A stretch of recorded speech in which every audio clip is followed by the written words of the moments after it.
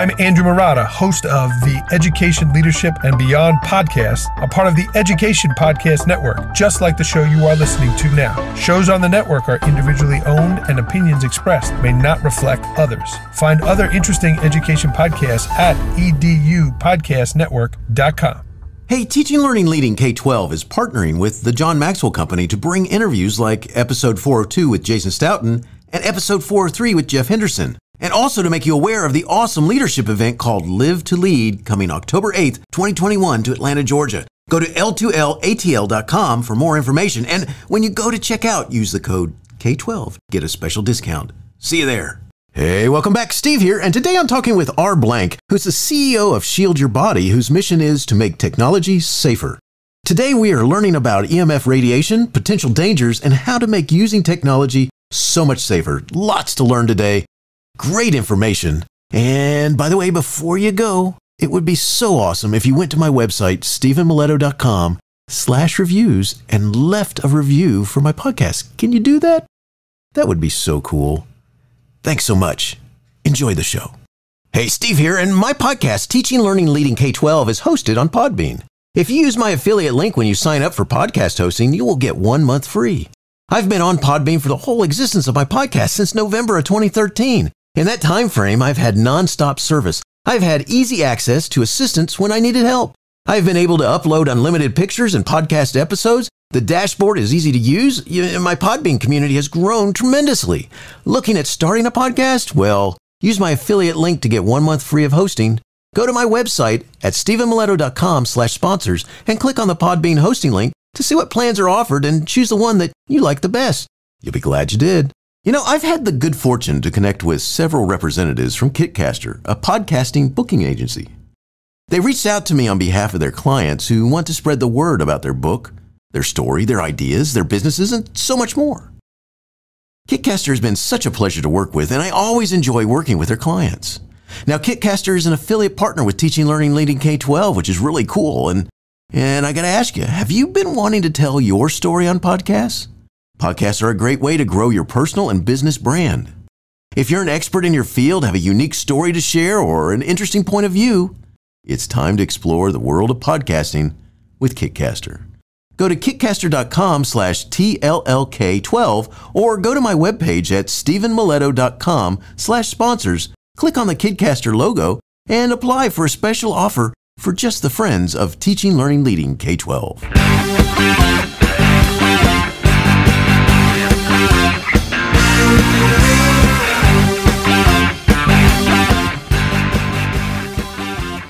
You are listening to Teaching, Learning, Leading K12, a podcast for educators, helping you help kids achieve their dreams. And now here's Steve with this week's show. R. Blank is the CEO of Shield Your Body, whose mission is to make technology safer. With hundreds of thousands of customers in over 30 countries and having been interviewed on platforms ranging from ABC television to Electric Sense, R is an internationally followed expert on issues of EMF, health, and safety. He was inspired to create SYB when he co-authored the best-selling book Overpowered with his father, Dr. Martin Blank, one of the world's leading EMF scientists. He has degrees from Columbia University and UCLA. R, thanks for joining me today, and say hi to everyone. Hi, everyone. Thank you so much, Dr. Steve. It's real pleasure to be here, and I really appreciate the opportunity to share this information with your audience. Well, I'm glad that you're here, and this is scary stuff, especially because we're I try not to make it scary, but yeah, it can be. I know that. Yeah, when people first learn about it, it can certainly be an intimidating topic, and because this stuff is everywhere. R, before we dive into the topic, let's talk about you. I read that you co-created the first video encoder for Flash sold to Google. Could you tell us what that is or was? Oh, sure. Yeah, I mean, that feels like more than a lifetime ago. But yeah. So, flashback about 20, 21 years, 2 decades. So out of college, I became a web developer. And at the time, especially kids today just can't appreciate it. At the time, the web was very limited in terms of what you could do with it. And web pages were ugly and boring, and there was no real way to put video inside of a web page. I don't know if you remember things like Real Player. Yes. And, so it would launch in an external app. And so what we did, there was this technology called Flash, which at the time was created by Macromedia, which later became part of Adobe. And Flash allowed all of these cool things to run inside of a browser. And, over time, it became known for animations and games, but it allowed for all sorts of experiences. And we figured, wouldn't it be cool if you could deliver video inside of Flash, which means you could put it inside of a browser. And so that's what we created, was the first encoder. So you could turn a video into a Flash file and just play it inside of a browser. And so that's what that was. That's very cool, because I remember that time frame very well, and that was a big deal when that happened. So that's neat. Thank you. You made that happen. That's cool. So that's when I saw that, I was like, oh, dude, I got to ask this question here. So that just kind of propelled us a lot further along, and I love that. So good stuff. Thank you. So let's shift into our topic. Today we're going to focus on making the use of technology safer. And in order to do that, we need to explain what EMF radiation is. Can you do that for us? Sure. Yeah. So EMF stands for electromagnetic field, sometimes also called electromagnetic radiation, or EMR. And it's a form of energy that's created by, as the name suggests, electricity and magnetism. Now, there's a form of EMF that everyone knows, and that's called visible light, like we get from the sun. The sun is a form of EMF. And with a few exceptions, it's really the only form of EMF that humanity and all life on Earth was exposed to for billions of years, until about the year 1850, when Thomas Edison created the light bulb. And the light bulb then became a source of EMF. And then they created a power grid to power the light bulbs. And that became a source of EMF. And then once the power grid was in place, other companies started making all these cool appliances that you could use in your kitchen, in your home. And those all became sources of EMF. Then a little bit later, we have people discovering that you can actually send communications wirelessly and using EMF. And so we had the invention of radio, and then we had the invention of radar and the invention of television. And all of these wireless communication technologies work by transmitting EMF, so emitting more EMF. So again, just to contextualize for people, until about 160, 170 years ago, there was no human-made EMF in our environment. And since then, we've been on this path of exponential growth in terms of the number of sources of this stuff in our environment. Now, I would also throw in here, not to complicate it, but there's some other forms of EMF that people might be aware of. And these have a lot of energy, more energy than visible light, than the sun. And these are things called like ultraviolet and X-rays and gamma rays. And everyone has always known that this stuff is dangerous, even in really, really small doses. So that's why when you go to the dentist office and you have to get X-rays done, they put a lead coat on you and the technician hoofs it out of the room, because you need as little of this stuff as possible, because it is just super dangerous, even in tiny, tiny doses. When you're talking about the forms of EMF with less energy than the sun, than visible light, which is the kind that we're talking about here, the human-made stuff, it was long thought this stuff was safe, that we could just blanket ourselves in this and it was fine. But a growing body of very high-quality scientific research, now extending back decades, including work that my father did, shows that that assumption was incorrect, that exposure to this type of EMF is harmful to humans and to all living things. Gotcha. That's scary stuff. Just as a side note, I'm a former officer in the Army and spent most of my time in the National Guard and reserves and in communications. And so I sat in shelters with with big antennas outside and did microwave communications for a while, and then multi-channel, and surrounded by all this equipment that's just humming right along, and I can only imagine all the stuff it was creating. Interesting. And in our world today, I mean, this stuff, when I was dealing with all that, it was super high tech and, felt like you were in a James Bond movie or something like this. And, I'm now vintage. I remember when I got my first cell phone, I think it was 1999, I think is when I got, and I thought it was so cool. Like I could just talk to people from anywhere. I could be in the middle of the street. I could be in the middle of a friend's apartment. I could be out on a walk. And I remember thinking, I mean, I already knew because of my father's work that, use this in small doses, but it was still just mind blowing to me that I could do that. So I totally get the whole sort of James Bond, Dick Tracy video watch sort of vibe that you were getting from that. Oh yeah. And it's, it's funny. It's like when all that stuff was coming out, the size of the phones were even more impressive as more people were getting them. But it's interesting because we've surrounded ourselves by so much more technology that's producing, that's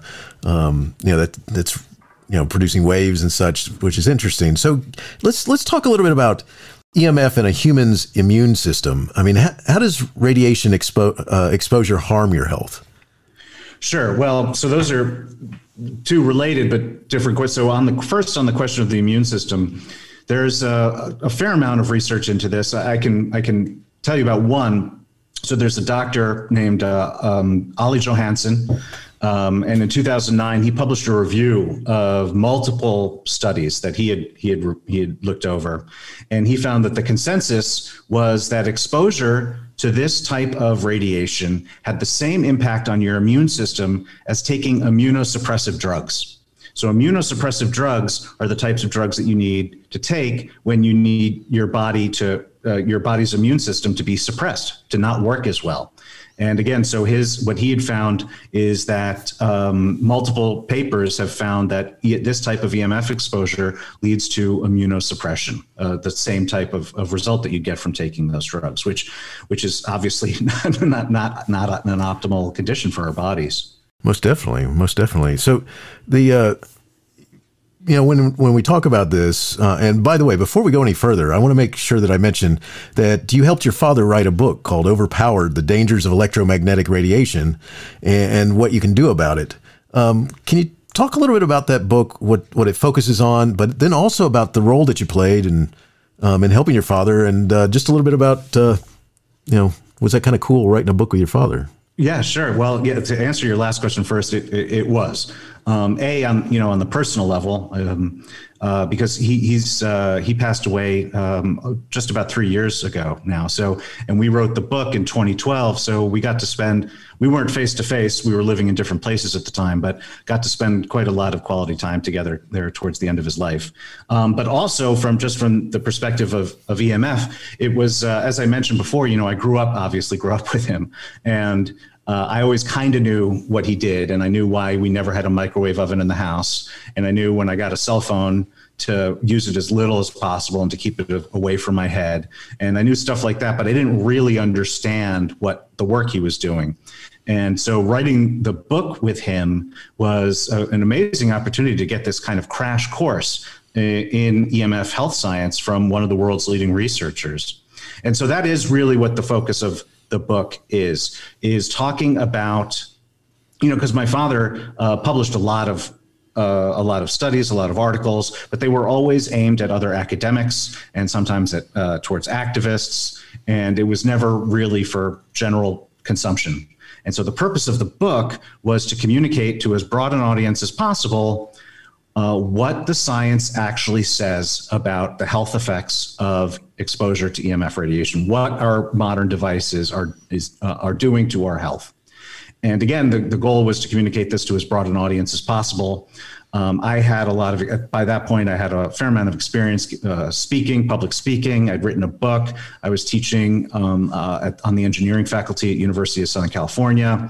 And so he asked me for help to try to make the book and the message as accessible as possible to people.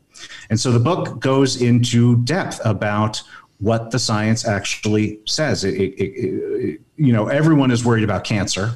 So that's a big, that's a focus of the book. But there's a lot more health effects than just cancer. What the science shows is that exposure to EMF essentially impacts or can impact every biological system in our body. So it's not like it just causes cancer or just attacks the brain.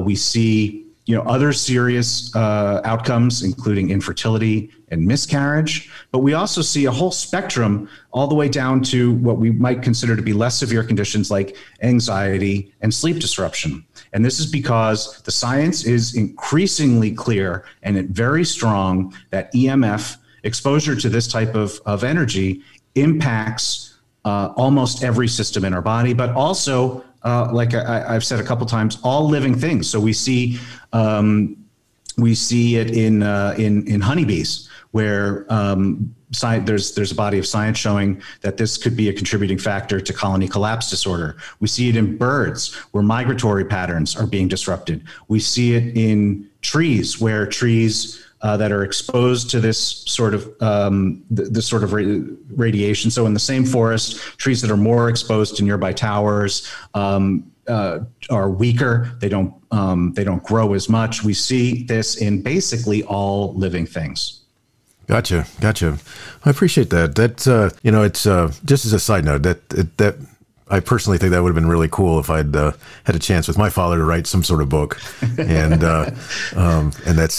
that's neat. So I thank you for sharing the details about that, which I think is neat, as well as then the message of the book. And that's cool because one of the things that I thought was fascinating is that you were helping him make it that message, like you said, that is easier to be understood by non-academics and non-researchers. So yeah, thank you. And one other thing I should say about the book, it goes a lot into the science, obviously heavily into the science because he was a scientist, but there's also content that really explains how the science is being corrupted and challenged by big business.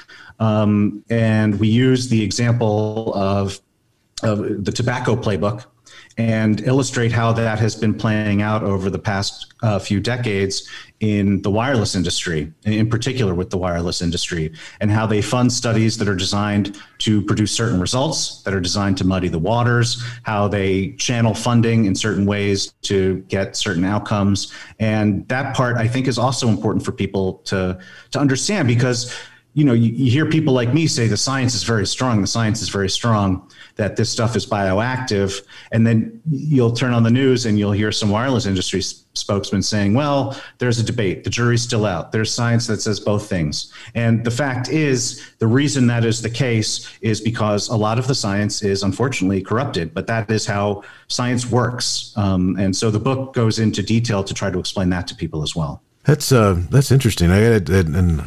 I got a question coming up that I got to fit right with that in cell phones. But before we get to that, sure. Before we get to that, I want to, because that's a scary thing if someone is manipulating the information that we're getting, because it is. I mean, these are in our world, and it's getting more so. And there's so many people with we got a lot of people that definitely grew up on science fiction, and so we got the cyborg world coming to us almost with the idea of attaching things to us. And even there for a while when you had the kind of like that bombardment of people having the little ear attachment that they wore around. It's a lot. That's pretty close to right there at your skull. Yeah. Well, and now these days we have AirPods, so people are walking around with two of them one in each ear, and it's not just business people anymore. It's increasingly everyone. And I assume we're going to talk a little bit more about this. This is even more concerning for children because children are more vulnerable to damage from these types of forces. Most definitely. And as a matter of fact, that's where I'm going next. I mean, so technology is all around us and our children. Typically, adults and children have access to and use laptops, Chromebooks, tablets, phones, and so much more. And I totally forgot about the AirPods. The earpods. Thank you. It's because that's a huge thing right now, and you can tell I'm vintage in that area too because I still have cords. Yeah, so do I. And I get funny looks from people. It's like, yeah, okay, fine. They came with a phone a long time ago, and I even had that little dongle now, so that I can still make those work. So, but let's talk about what types of danger is posed by using these devices daily. I mean, because even in our, I'm a educator for 33 years. I mean, more and more it's a part of our world. And you think about this, the pandemic causing us to be in the virtual world, even more so, we got more electronics right there, more time with it because of the virtual world. tell me what some of this impact is that it might have on children. Hey, do you need help in becoming more effective at teaching virtual classes? Well, NVTA, the National Virtual Teaching Association, has a semester program that is college accredited and designed to help you become more successful as a virtual teacher. A few of the topics that will be focused on are establishing relationships in the virtual environment, virtual instruction best practices, differentiation in the virtual classroom, and managing virtual resources, among others. NVTA is an affiliate partner with Teaching Learning Leading K12, and there's so much there to help you be successful in the virtual classroom. So take a look. Go to my website, stephenmiletto.com/sponsors, find the NVTA logo, and click on it to take you to their website. Happy learning. Sure. Well, I mean, so I've already, I think, at least given a top level of what the impact is just on humans. And we see, like I say, outcomes ranging on the less severe side from things like anxiety and depression and mood disorder. Also, again, less on the less severe, but more of a physical symptom. We see headaches, tinnitus, other phantom sensations. And then again, going up the scale, we have not just brain tumors, which is again, I think the type of cancer that's most closely linked in people's minds to this type of stuff. But we see multiple types of cancer. So it's brain tumors, it's breast cancer, it's colorectal cancer, it's thyroid cancer. And we mentioned immune disorders. I mentioned pregnancy. There's infertility. There's a very strong body of science showing that the exposure to this type of radiation is a significant contributing factor to male infertility. But there's also birth defects. So there's a study, just as an example. Children whose mothers had a high exposure in utero had a more than 3.5-fold increased rate of asthma. So that's when the child was exposed in utero, but the health effect manifests later in life. And you see that with asthma, you see that with ADHD. So I could go on and on, as I think I'm conveying. It's just a very broad spectrum of health effects that can manifest as a result of these exposures.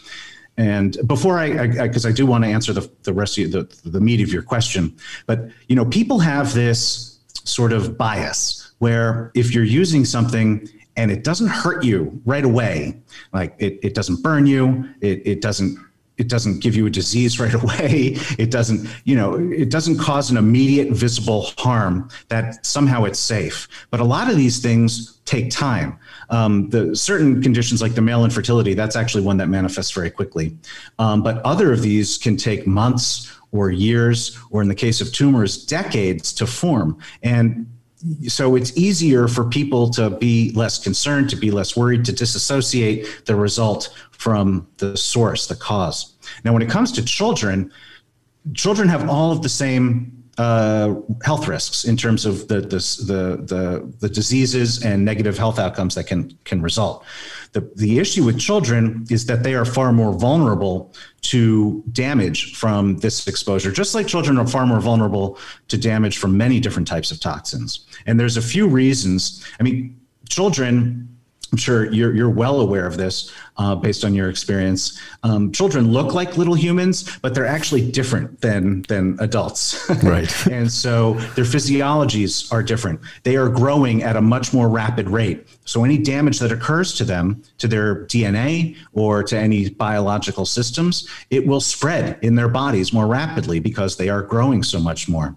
Their brains are smaller.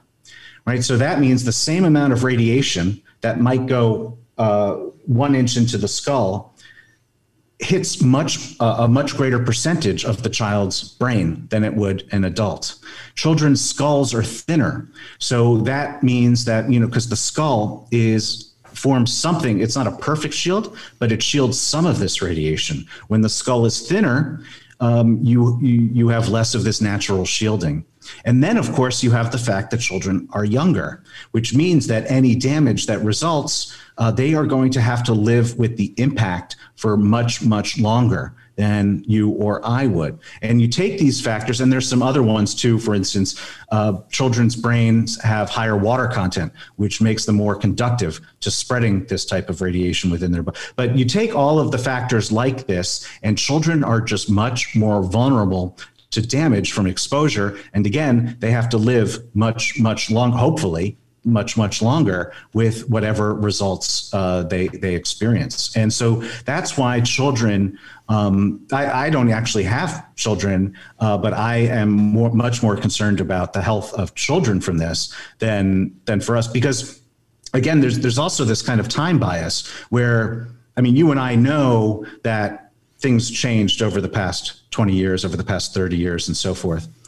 But at the same time, we don't fully appreciate how much more radiation children are exposed to now than when we were that age. And they are going to be continuing to be exposed to this stuff. And so just because we might have gotten to a certain age and we feel okay does not mean that's going to be the same case for these children who have just vastly higher. I mean, Wi-Fi didn't exist when I was in elementary school. Cell phones existed, but basically no one had them. I mean, there was none of this stuff around. And now you go into an elementary school and you're surrounded by Wi-Fi. Many people have cell phones. Many people have Bluetooth devices. And so the exposure levels in schools now are I'd say they're orders of magnitude higher than when we were kids, but they didn't even really exist when we were kids. So they are infinitely greater today. Very much so. And if you look at someone like me, I mean, I went to schools in Florida that at the time I was there, and I don't know how I would deal with this today, but we didn't have air conditioning. So, so we had little windows open, and they claimed these whole house type fans would, if you kept the window open about this far, and the door, it would just pull this air through there and make you feel fine. I don't think I could survive it today, but the technology that you had was, stuff that they kept in the library and they checked out, like the film strip projector and I remember the overhead. Yes, there you go, the overhead stuff like that. And now it's way beyond any of that stuff, because and then simply, the older you get, then the ability to bring in your phones and be able to use phones and stuff like that for different projects, because all the different apps and the power of apps and things like that. So, so let's use this to kind of shift into something that is there that can impact children as well, but you see it all over the place, which is, I'm talking about cell phone addiction and EMF. So let's shift to this. The way people are addicted to their phones, I mean, how's that impacting us? So this is a really serious issue. In fact, cell phone addiction is not, let me say, so there's this broad issue of tech addiction. Cell phone addiction is part of that. Another aspect of that is video game addiction. And that's actually recognized by the World Health Organization now as a disorder. Unfortunately, cell phone addiction does not have that same level of recognition. And I don't have these stats on hand memorized, unfortunately. But you can look at any number of different studies conducted over the past 6 years in terms of hours of use. And I mean, children are spending hours and hours and hours every day on screens. And I'm talking about outside of school, before you even get into school. And when you are addicted to these, and they're being engineered to be addicted, that's something that I think really parents and educators need to appreciate. Certainly regulators should start appreciating this, but they are being engineered to be addictive. They are being engineered to keep you go back checking. Did I get a new notification? Did my feed refresh?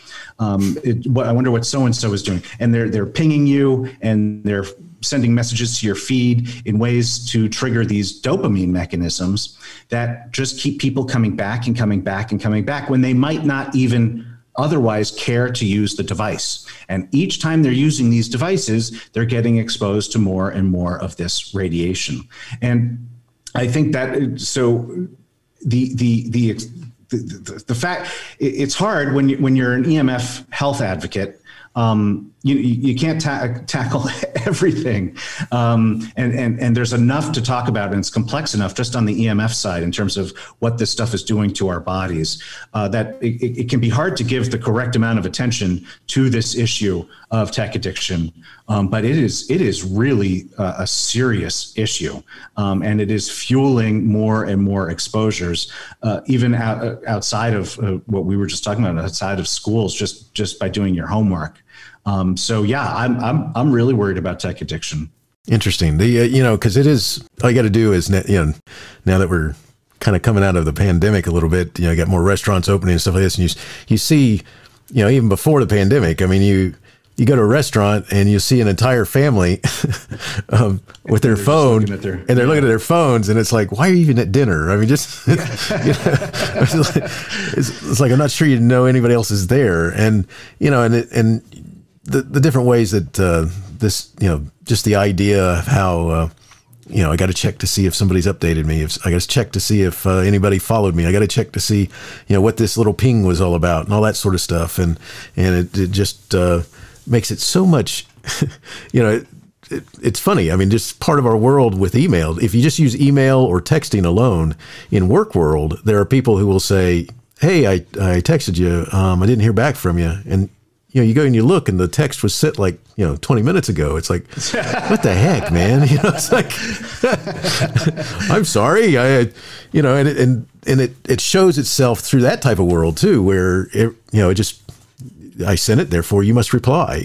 Yeah, no, the expectations and demands have certainly shifted just based around people's usage of technology. And I mean, when you're talking about something like cell phone addiction, we're talking here about EMF health effects. So that's how I'm going to approach it. But what it does to just cognitive abilities overall and attention spans, and the drains and pressures it puts on performance and work performance and social integration. I mean, tech addiction has way more implications than just EMF exposure, and I think that's what you were really showing there. It's a great example, and it's a really serious issue. Yeah, it really is. Just as a side note, because I know this isn't really our topic, but it's funny because several years ago when I was a high school principal, I had so many different places where people could leave me messages, and I'm like, that's not good, because I'm not good at checking the main one. So, and I'd read an article that said there's ways to get that under control. First of all, go find those different places and find the main one that your bosses need to have. Do that one, and then send other people to other places. And so I did that, which eliminated my work phone and stuff like this. Instead, this main area where I knew someone's going to get it. My administrative assistant would pick those up and stuff like that and say, hey, we need to get you on the phone with this.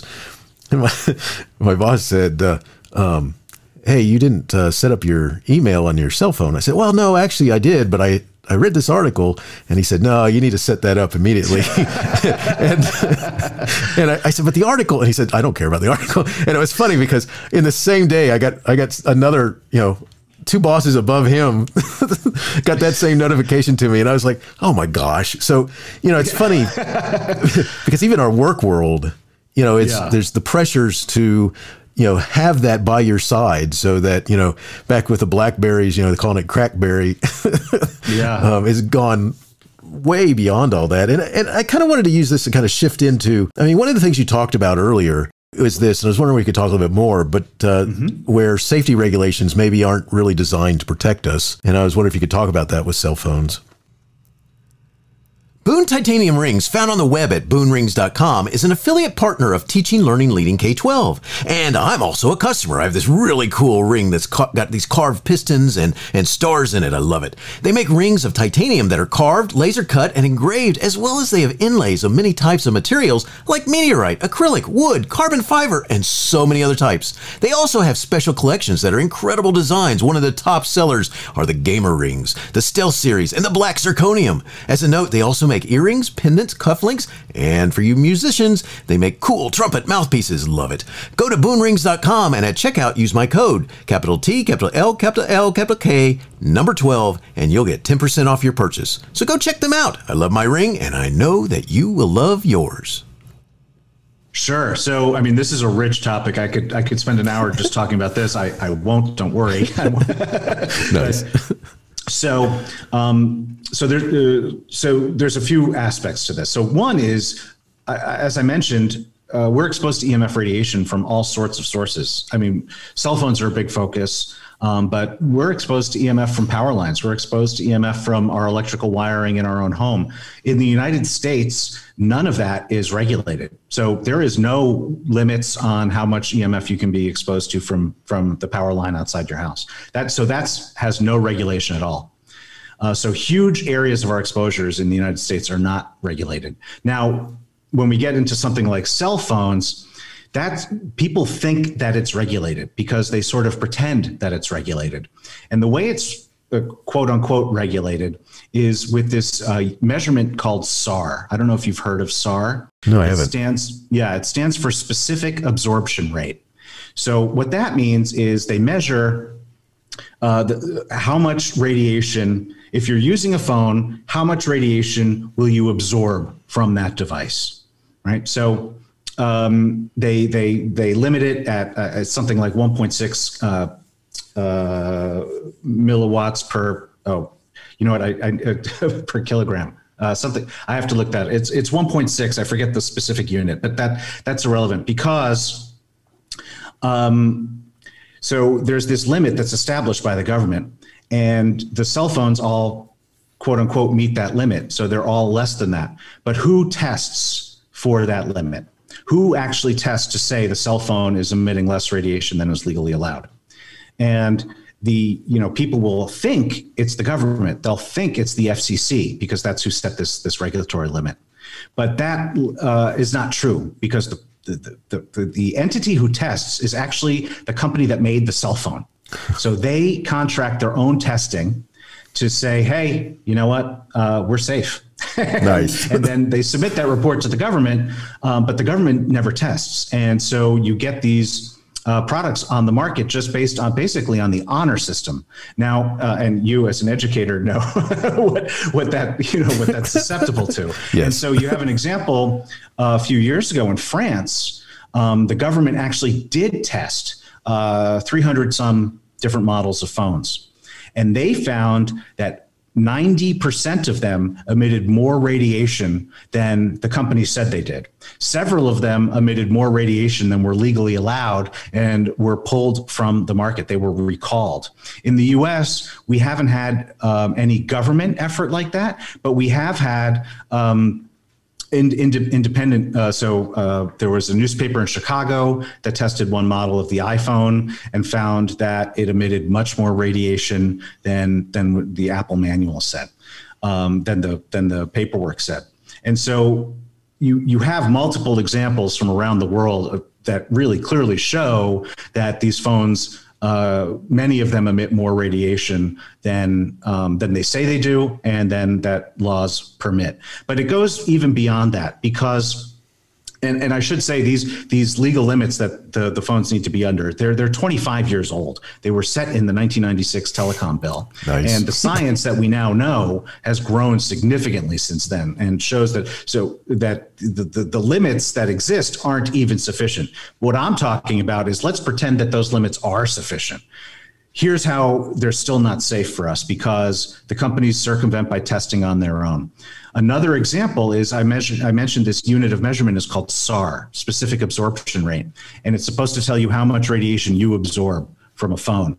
The problem is it doesn't actually tell you how much radiation you absorb from a phone. It measures how much radiation a dummy, called SAM, as it were. There's a certain style of dummy that they use to measure this, and that dummy emulates a 6 foot tall, 220 pound man. And most of humanity is smaller than a 6 foot tall, 220 pound man. So that means most of humanity will absorb more radiation than the dummy does in the tests. There are, and again, going back to our earlier topic, children are much, much smaller than a 6 foot tall, 220 pound man, and they are going to absorb much, much more radiation than the test would show. And I'd say the final, again, I could go on and on about this subject, but the final point I will hit is that these regulations are designed to protect you from a single source, right? So you're not supposed to have so much, you can't have so much radiation from this one source that's harmful. But as we've been talking about over and over again today, we are exposed to radiation from multiple sources, sometimes dozens, sometimes hundreds at the same time. There's no set of regulations that are designed to protect us from how much our cumulative exposure to EMF is. And it's the cumulative exposure that really dictates our health risk, because it's not just, let me say this another way. These regulations are written in such a way that talking on your phone for 15 seconds once has the same potential health risk as talking on your phone every day for 3 hours for 20 years. Wow. And we know that those are not equivalent scenarios, that your health risk is going to be much, much higher over that, talking for multiple hours a day over decades rather than one 15-second call. But this goes back to what I was talking about earlier in terms of the immediate results. People,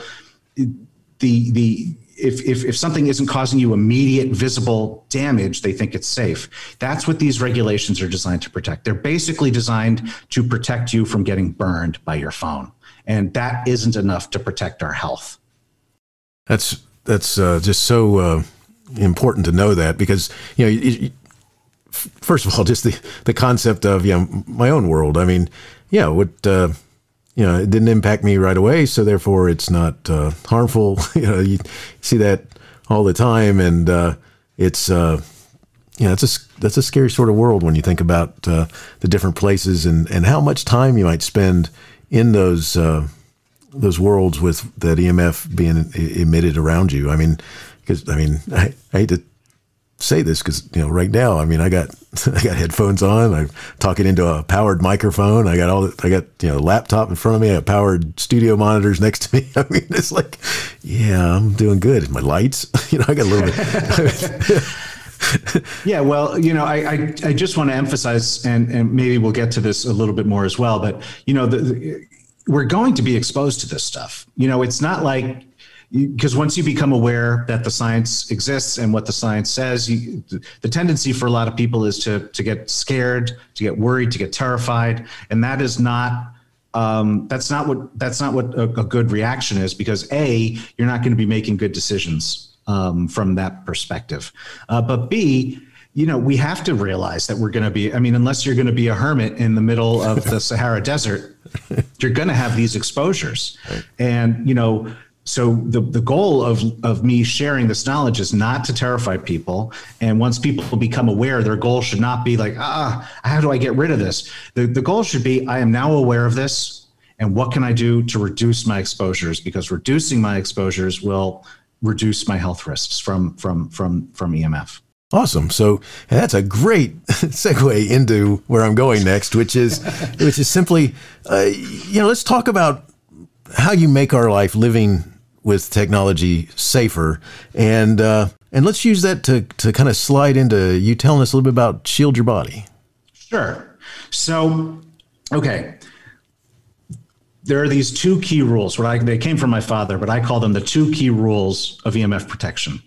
And they are minimize and maximize. So make it really easy to remember. Minimize and maximize. Number one is minimize your use of EMF technology. And number two is maximize the distance between you and the tech. So I want to go into just a little bit of depth here on each one. And I'm just going to give examples here. But once you learn these two rules, you'll start thinking and realizing ways that you can implement them, multiple different ways that you can implement them in your lives. So minimizing use. This one is pretty obvious when you think about it, right? The less you use EMF emitting tech, the less EMF you are going to be exposed to.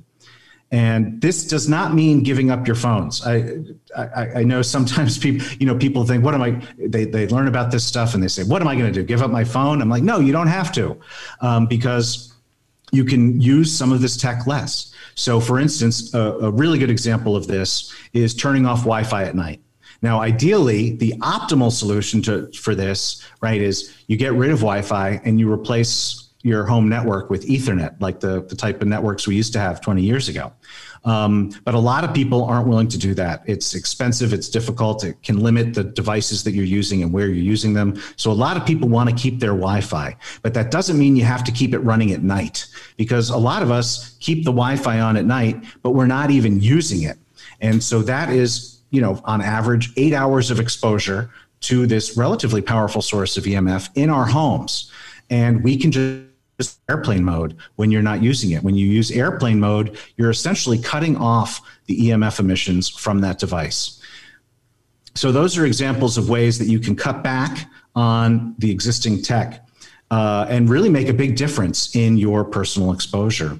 Beyond that, I would say, we're only addicted to the tech that we have and use, but they keep releasing new tech. Yes. New things that are smart, that were never smart before. And one of the strongest messages I'm trying to focus on these days is not to upgrade something to being smart if you don't need it to be smart, because the companies are trying to sell us, smart fridges and smart alarm systems and smart locks and smart thermostats, smart kitty litter boxes. There is even, I kid you not, a smart tampon company. Oh my gosh. And so when I say minimize your use, I am saying, yes, minimize your use of your phone, but also I'm saying, don't get that new smart tech unless you really, really need it. Because I am not a Luddite. I as you covered earlier in this interview, I had a 20-year career in software development. I was around high tech. I was in California. I am not a Luddite. I find real value in technology, and I appreciate what it's done for society and us as individuals, our economy, our culture. It's amazing what we can do with tech. But that doesn't mean everything needs to be smart. And what I advocate that people engage in is a process where it really is cost benefit. So if there's a new device that has some cool smart function, engage with this mindfully. Think to yourself, do I really get value out of upgrading my device X to be a smart X? Or am I just kind of thinking about it because it's cool, because Apple made it and Apple products are cool? Or, engage in this process mindfully. If there is a piece of smart tech that really adds value to your life, then, by all means, go for it. Don't overuse it, but get it. But don't just buy smart tech because it's cool or it's available because your friends have it or what have you. So that's rule number one, which is minimize. Rule number two is maximizing the distance. Whereas rule one is sort of intuitive, rule two may come as a surprise to people. And so the rule, again, is to maximize the distance between the EMF tech and your body when you're using it. And the reason this is so powerful is because the power of EMF diminishes exponentially with distance. So if you double the distance between, let's use the example of a phone. If you have the phone an inch away from your body versus 2 inches away from your body, when you've doubled the distance, you've cut the power of that exposure by 75%. Wow. So the distance makes a huge difference in your exposure. And this is why it's so important not to carry your phone in your pocket. With all of the sources of EMF in our world, it can be hard to even fathom that phone in your pocket could well be your biggest personal source of your biggest personal exposure. Because when it's in your pocket, it's right up against your body and you are getting a full dose out of this device. And it's also important for people to realize a lot of these cell phone companies tell you in the manual not to carry it in your pocket. They use different words. They say must be maintained, 5 centimeters, 10 centimeters away from they don't say don't carry it in your pocket. But based on what they're saying in the manual, they're saying don't carry it in your pocket. They're also saying don't hold it up against your head, which to me, it's almost criminal because they design these products to be held up against your head. And then they put a little disclaimer in there, don't. Right. Nice. Very nice. So that's why it's so important not to carry your phone in your pocket. That's why using Bluetooth headsets brings such high risk, because they're right there on your body, and they're much closer to your brain than your phone in your pocket is, and they're at a part of your head where there's no skull protecting as a natural shield between the Bluetooth headset and your brain. So any piece of tech that's designed in a way where you could use it on your body, don't. Keep it as far away from your body as possible. Other examples are not using your laptop on your lap. There's a set of Dell laptops, and they actually market them. Other companies have changed the name to notebook. Dell still markets them as laptops, but if you read the manual, it tells you to keep it 7 inches away from your lap. Wow. And so not using your laptop on your lap, keeping the Wi-Fi router as far away in your house as possible from where you and your family spend your time. These are all examples of ways that you can maximize distance. And these 2 key rules can make a really big difference in your personal exposure. And so it's even as there's more cell towers going up, more neighbors have Wi-Fi networks. There are all of these sources in your life that are seemingly outside of your control. It's what you do with the tech that is closest to your body and what your relationship is with the technology in your life that can have a huge impact on your personal exposure. And that is all in your control. So those are the 2 key rules of EMF protection. Then you asked about my company, Shield Your Body. And a lot of what we do is this type of education, but we also, as you know, we make EMF protection products. And so I said the 2 key rules are the best way to protect yourself, so the minimize and maximize. Beyond that, you can, if you want additional level of protection, I call the EMF protection products the second line of defense. So I tell people, for example, not to carry their phones in their pockets. But there are some people who either need to for their jobs or just want to. They're not going to give it up. It's not, convenient, particularly for men, many of whom don't carry around extra bags. It's not, there's no other convenient way for them to carry their phones. So that's why we make, for example, the phone pouch, which is at shieldyourbody.com. It's now five years. That product is now 5 years old. It's my most popular product. It's been knocked off by a couple of companies, but they're not as high quality in my opinion. But that makes it safer to carry your phone, right? So it's a pouch that you put your phone in, and then you put the pouch on your belt or in your pocket. The rear of the pouch is shielded with an EMF shielding material, and the front is not shielded. So when you're carrying your phone in the pouch, the shielded side is between your phone and your body, so it deflects the phone's radiation away from your body while still allowing your phone to communicate. Another example of a product I make that I tell people not to use their laptops in their lap, but there are some people who still do. For instance, if they use their laptops while they're commuting to work, or if they're increasingly in the past year when people were working at home, they didn't have a desk. They had to. So I make a laptop pad. And that is, again, another form of EMF shielding. You put the pad on your lap and then the laptop on the pad, and it deflects a bunch of the radiation away from your body. So it makes it safer. So both of those are examples where the 2 key rules I mentioned earlier are the best type of EMF protection, and my products would be a second line of defense. Now, I also make a set of products that are really designed more to protect you from sources of EMF outside of your control. So, you can keep your phone out of your pocket. You can keep your laptop off your lap. You can't move your neighbor's Wi-Fi networks. You can't move the nearby cell towers. And so we have, for instance, EMF apparel. We have men's underwear. We have a neck gaiter, which is like a neck tube that you can wear as a scarf or a hat. We have a baby blanket and a baby beanie. We also have a bed canopy, which you can mount around your bed and really create a sort of safe enclosed space while you sleep. Again, helping to protect you from all of these sources that are outside of your immediate control. So that's the type of product that my company makes. Awesome. So, but before we close, if someone wanted to connect with you and learn more, where would you send them? Please visit shieldyourbody.com/TLL. That's shieldyourbody, all one word, .com/TLL. There I have a free guide with the top 5 ways that people can reduce their exposure to EMF radiation for free immediately without buying a single thing. It explains those 5 ways that people can do that, but also explains why those 5 ways are so important.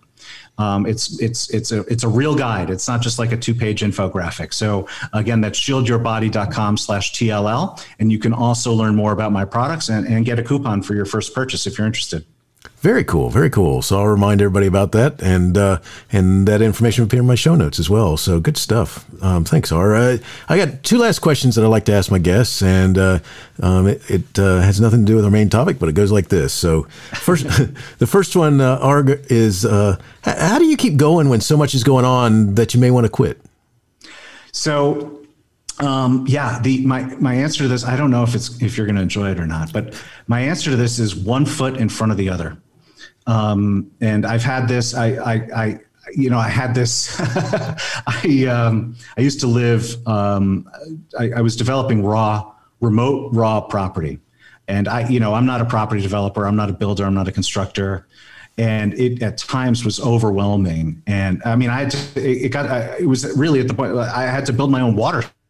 And I had no experience in this stuff. And it was super overwhelming. And I, at that point in my life, learned one foot in front of the other. Just focus on what's right in front of you, get it done, then worry about what's next. And don't think too far ahead if it's all going to be too overwhelming. So that's my answer to that one. I love that answer, actually. That's awesome. That's, because it's myself. I figure out that I've discovered that when I'm getting like that, I've got to sit back and I got to go, all right, how can I minimize this down to just something, one little thing at a time? And so I really appreciate your comment about one foot in front of the other. I love that. Is the last question. Do you have a teacher in your past who made a difference in your life? If so, who was it? And what would you say if given the chance to say thank you? So, yeah, this is also a tough question for me because I had so many teachers that made a big difference in my life. Both my parents are teachers, so I think that kind of instilled a real respect for what teachers do. But if I had to pick one right now off the top of my head, I would say Mrs. Steinfeld from fifth grade, who's unfortunately no longer with us. And I'll tell you, I don't talk about this much, but early in my academic career, I was not a very good student. I remember I used to tell people I skipped kindergarten and I skipped junior year, but I flunked out of fourth grade. Nice. And so I had kind of a crazy academic background when I was growing up. But yeah, no, I really did flunk out of fourth grade. And my parents switched me to a new school. And my teacher in fifth grade, the first year at that new school, was Mrs. Steinfeld. And I don't actually, this is a long time ago for me now. I don't remember exactly what she did. I remember that she cared and that she saw potential in me. And that I remember when I did well, and I remember that year for me doing well was a B. But I remember when I did well, she was so happy for me and she just believed in me. And so, it's not a complex message. I would just say, thank you very much. That's cool. Very cool. Appreciate you sharing that. R, thanks so much for talking with me today. EMF radiation is a scary topic that you've done a great job of explaining and making people aware. You've also taken time to create resources that can help us all become more knowledgeable of potential dangers as well as protect us. So I'm wishing you the best in all you do. Thank you so much, Dr. Steve. This was a really enjoyable interview. By the way, I know all your listeners already know this, but you just have the fantastic voice for radio, and it was a real pleasure listening to it for an hour. Well, thank you so much. I appreciate that. Take care now. You too. Teaching Learning Leading K12 is excited to be a member of Voice Ed Radio. Voice Ed Radio, your voice is right here. Teaching Learning Leading K12 is a proud member of the Education Podcast Network. Podcasts for educators, podcasts by educators.